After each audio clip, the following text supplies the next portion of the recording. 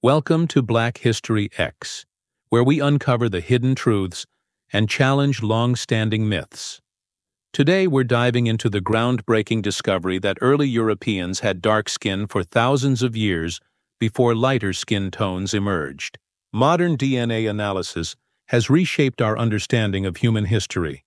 Let's explore 5 powerful facts that reveal the truth about ancient Europeans. Fact 1.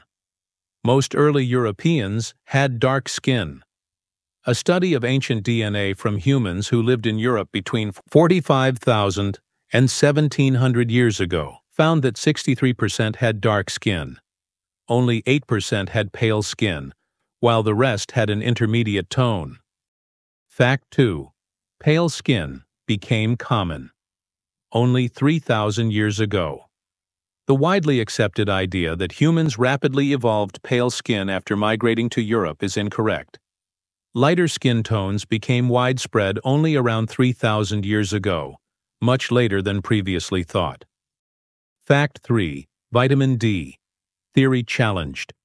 Scientists once believed that pale skin evolved quickly to allow more vitamin D production in lower sunlight conditions. However, these findings suggest that dark-skinned populations thrived in Europe for millennia, possibly relying on diet, fish, animal liver, to get vitamin D instead. Fact 4. Ancient DNA confirms the change. The famous Cheddar man, 10,000 years old, UK, and Braña man, 7,000 years old, Spain, both had dark skin and blue eyes. The genes for lighter skin, SLC24A5, SLC45A2, only became common after large-scale migrations from the Near East and Eurasia. Fact 5. Europe's early population was more diverse than assumed. The first Europeans did not look like modern Europeans. Skin color, eye color, and other traits evolved over thousands of years due to migration, environmental factors, and genetic adaptation.